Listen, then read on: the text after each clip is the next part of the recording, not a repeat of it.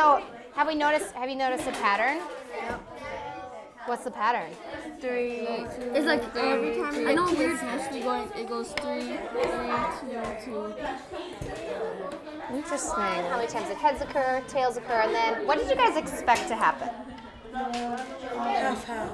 Okay, so you expect to get half and half, or close to half and half. So it'll be kind of interesting to see if you actually did get close, My right? heads is like 75%, no, like 85%, and tails is the rest. So you expect to get heads 85% of the time? No, I expected half, but In reality? Okay. Okay, very good. So why do you think that happened? Why wouldn't you get 25 heads and 25 tails? because we didn't put our It's not really about luck. Not luck, but skills. It's not about skills. That's just a test. Do you think it has anything to do with the way you were flipping it or who was flipping it? how high or So how high you flip it? no, yeah, which side?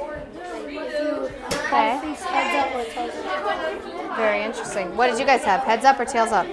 Anyway, either or. Either or. All right, very good. Good job, guys. Toes again.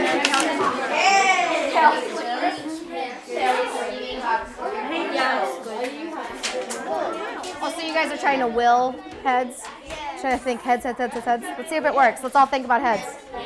Heads, heads, heads, heads, heads, heads, heads, heads, heads, heads, heads, heads, heads, heads, heads. We're willing. 27 heads and 23 tails. What did you guys expect to get? I expected to get tails. Heads. You expected to get more heads than tails? Why? Well, let's think about what we know with probability, okay? What would the fraction be if I asked you what's the probability of getting heads? 2750.